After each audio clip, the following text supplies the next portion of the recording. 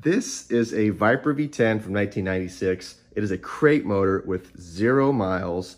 And for the first time in 27 years, we're gonna open it up.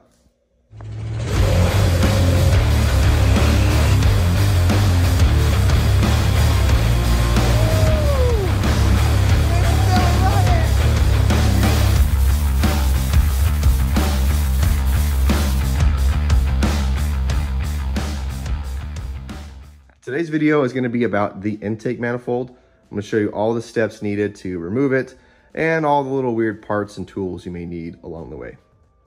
If you're new to the channel and you're wondering why I have this engine, it's going in my 1969 Plymouth Barracuda. All the parts have been collected, all the fab work done. It's finally time to dig into this beast of an engine. It's 27 years old, so all the rubber and the gaskets, you know, they're pretty aged, so I'm going to go ahead and tear it down to a short block. Process of doing that now, but thankfully we've got 27 years of experience with these engines. So I actually made a video already about some of the major problems with them, what you need to do to correct them. I'm going to be doing all that before I put this into the 69 Barracuda, and of course I'm going to make it go fast because that's just what we do. Let's get back to the intake. Now before you start this job, you're going to need to go buy some of these. If you already have them, kudos to you. I had no idea what the heck these were. But these are external Torx fit sockets. As you can see here, they're that star pattern. This is pretty much every single intake manifold bolt. You don't really need the smaller guys, but you do need the E10, and it has to be in a 1/4 inch drive.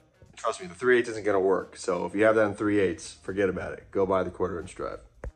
Now, before you even open up this package, there's a few other things you gotta do to the intake manifold in preparation for its actual removal.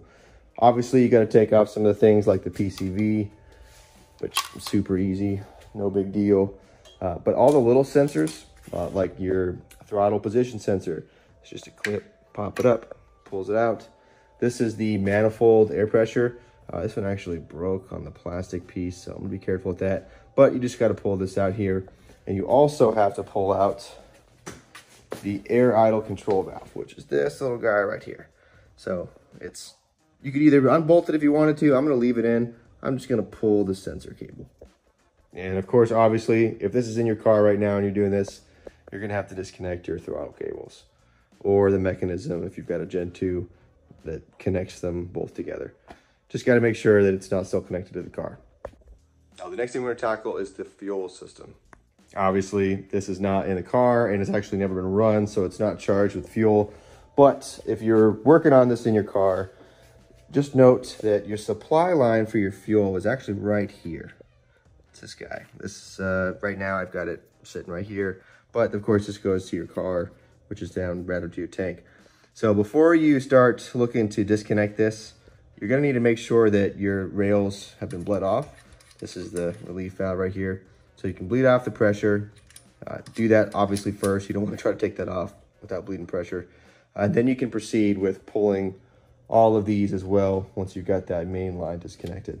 One of the really cool things about this intake manifold is, you know, I mentioned this is really the only supply line you have to the manifold. So obviously you can see the fuel rail here goes along the passenger side.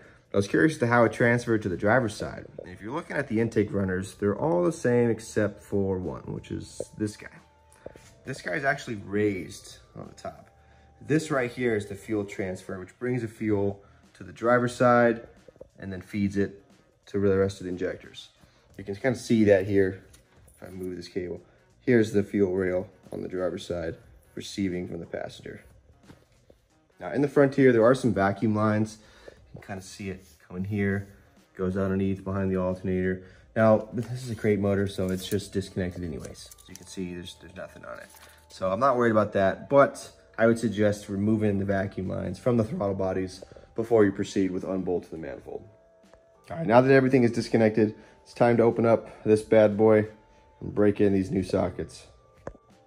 Now, the intake manifold bolts on this are a little hard to see. If I shine some light, you can see it's right in there. It's that weird star thing. Really got to have the long extension in order to fit in there. That's on the bottom. But just kind of toggles back and forth. I did try to fit a 3/8 socket in here, just no bueno. Gonna have to be a 1/4 inch. It's the only option. Now, this intake manifold is a very long piece of aluminum, so I'm gonna remove the bolts in the same order that I would put them on in, or I should say reversed order rather. I'm not just gonna randomly take one side and then the next. I'll start from the outside, work my way in, just as when I put it back in or on, I'll start from the inside and work my way out. Now, at a minimum, you're going to have at least a 6-inch extension. All right, let's see if we can't break this loose.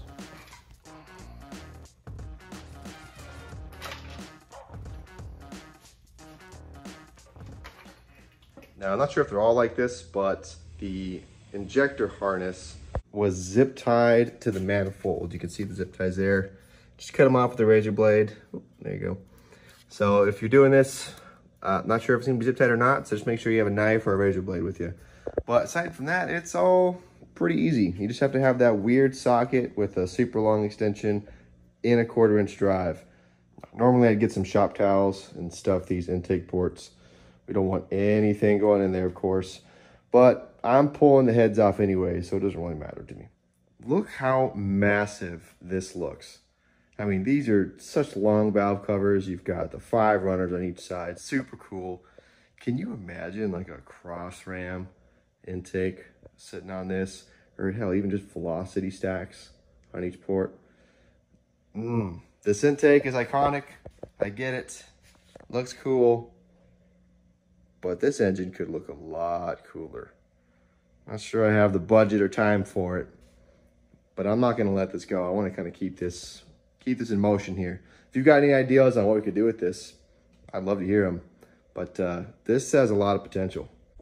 I don't think I'm going to have a problem hitting 600 horsepower with this. That's in an NA form. All right, I do have the MS3 Evo Pro standalone computer. Obviously, you can do a lot of tuning, do some porting, polishing on the heads. But I'm pretty excited to see this. I'm also really excited to hear this thing in the 69 Cuda, just sitting right over there, back in the garage, hopefully in a matter of months. So let's see how this goes. If you haven't already, I really appreciate if you hit that subscribe button. I'm really excited about this build. It means a lot to me, and hopefully it'll be burning rubber on the streets before we know it.